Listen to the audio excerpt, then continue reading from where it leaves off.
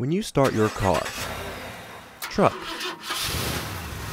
or even your lawnmower, you're starting an engine. But not many people know how these machines actually work. Today, with the help of Legos, I'm going to explain how engines work. The most common type of engine is the 4-stroke engine. The 4-stroke engine is named this because it has 4 strokes, or cycles, which are intake, compression, combustion, and exhaust. I've made this Lego engine model to help explain how engines work. Let's begin with the basic components of a 4-stroke gasoline engine.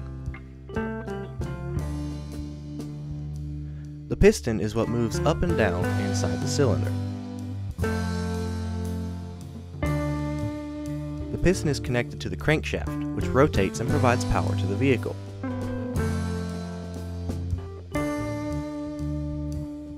The camshaft is connected to the crankshaft with a 2-to-1 ratio, meaning the camshaft turns once for every 2 crankshaft rotations. The camshaft is what opens and closes the valves.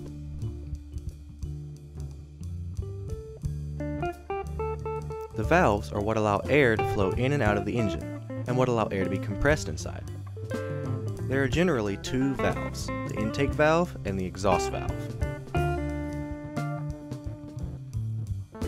The spark plug is what ignites the air-fuel mixture inside the combustion chamber. Now that we know the basic parts of an engine, how does the engine actually create power? Let's start with the intake stroke. During the intake stroke, the camshaft opens the intake valve. The air-fuel mixture is pulled into the chamber by a vacuum created by the piston moving down. Then the intake valve closes and the piston rises, starting the compression stroke. When the air-fuel mixture is compressed, it becomes extremely volatile, which allows for more energy to be released. When the piston reaches just past top dead center, or the top of the cylinder, the spark plug fires, igniting the air-fuel mixture, forcing the piston downwards. This is called the combustion stroke. When the piston reaches bottom dead center, or the bottom of the cylinder, the camshaft opens the exhaust valve, starting the exhaust stroke. The piston moving upward forces the burnt gases out the exhaust port. Once the piston reaches top dead center again, the process starts over.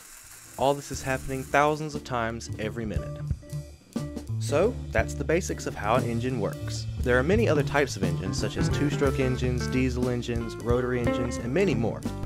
Let me know in the comments if you'd like to see me cover these other types of engines. Thanks for watching, and I'll see you in the next one.